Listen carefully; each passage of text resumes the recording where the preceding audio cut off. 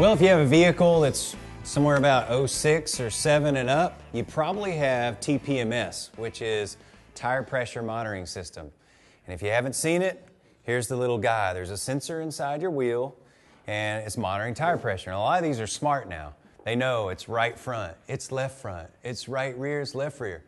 Problem is, let's say you rotate your tires, now it's thrown off. And the computer's going to throw a warning sign because it doesn't understand why the sensor has moved from right front to left rear.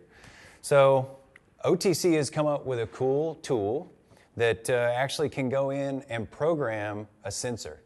And this is an EZ sensor, so it's basically like a universal sensor that will work, depending on who you ask, 70 to 90% of vehicles. You're going to be able to program this sensor, and instead of going into the vehicle and working on the vehicle's computer, you can physically do it on the sensor itself. Let's say you have a customer that comes up, he's got a bad sensor.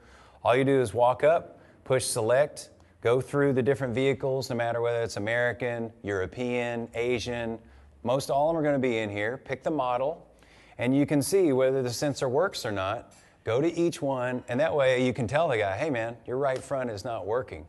The other thing that's cool about it is, like we said, with the EZ sensor, you're able to download the original sensor information, bring it into here, plop in, transfer that into the EZ sensor, replace the wheel, and now you're back on the road. And it's a lot easier, cheaper way to do it than some of the other models that are out there.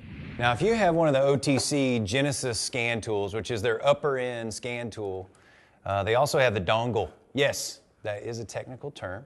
And what the dongle does, it goes between your TPR and your scan tool and the car's computer. So it allows the three of them to communicate together.